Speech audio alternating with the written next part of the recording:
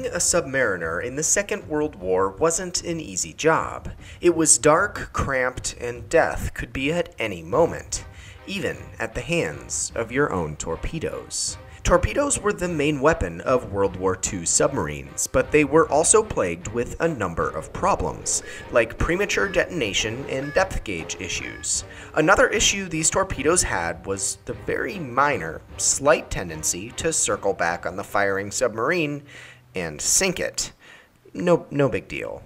After the First World War, engineers designed torpedoes to be able to correct their course towards a target. This was done using a mechanically set gyro angle, which was set before the torpedo was launched while still in the submarine. After the torpedo was fired, it would travel straight for a given distance until the gyro steering mechanism would begin helping correct the course to turn the warhead. After it turned the given angle, the torpedo would straighten back out and hopefully hit its target. But here's the thing. Some of the torpedo's gyro mechanisms failed during that turning process, and the torpedoes themselves would never stop turning. This would cause the torpedo to run in circles, which obviously would cause some precarious situations for the attacking submarine. There are 30 documented cases of this happening during the war. Luckily, only 2 were fatal. One of those fatal circular run mishaps was that of the USS WWII on July 29, 1944. The submarine was on her 4th war patrol in the Palau Islands when she registered an enemy convoy on her radar. The crew fired 2 torpedoes and 2 minutes later was rocked by a violent explosion. There was a lone survivor of the 60-man crew, gunner's mate C.W. Kuykendall, who was thrown from the bridge into the water and later picked up as a prisoner of war by a Japanese destroyer. He luckily survived the war and was released on VJ Day. Other than the USS WWII, there was another, perhaps more notable sinking. It was that of the USS Tang. The Tang was the most successful of all American submarines deployed during the war, sinking 33 vessels in her short time.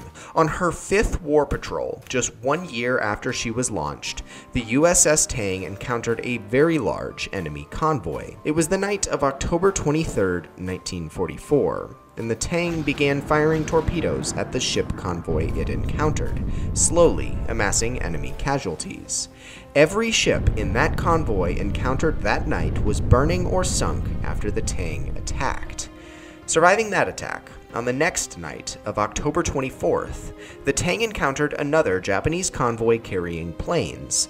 The USS Tang unleashed a number of torpedoes at the transports and started making its getaway as 2 escort ships began chasing her.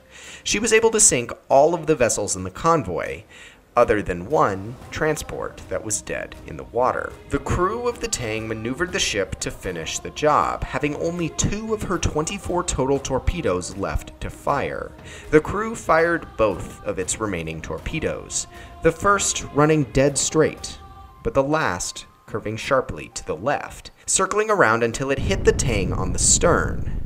The explosion rocked the vessel, and its aft end bottomed out on the seafloor at 180 feet of depth.